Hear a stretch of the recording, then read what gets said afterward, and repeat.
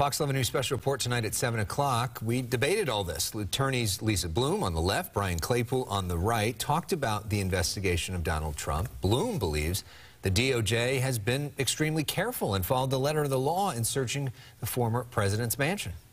And you know what? This is going to be such an easy case because they went in, they seized boxes of documents, and if they contained classified information, there's also tape of Donald Trump not very long ago saying anybody who mishandles classified information is not fit for office. And it's also a violation of the law. And to say, who cares? You know what? I care if people running for office actually comply with the law or think that they are above the law. Apparently, there was a year of negotiations where Trump could have returned these documents. He refused to do it. And guess what? No one is above the law. I'm old enough to remember when Republicans actually cared about law and order.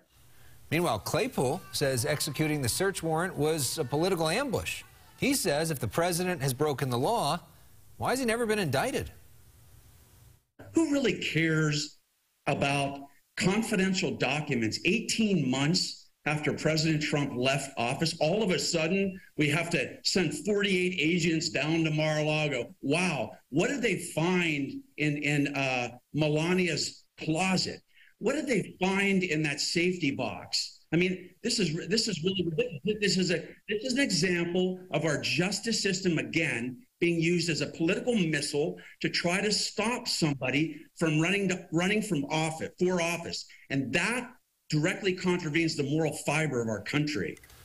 Claypool says if there was real probable cause for a search, then the public should know what law enforcement thought that they would find. It is not usually the FBI's custom to release that sort of thing. Clearly, though, people very fired up on this on both sides. I was going to say, what a fiery debate you had. Yeah, and we really don't know yet is what they found or why even they were looking. Reminder again, the nation very divided on this. Yeah.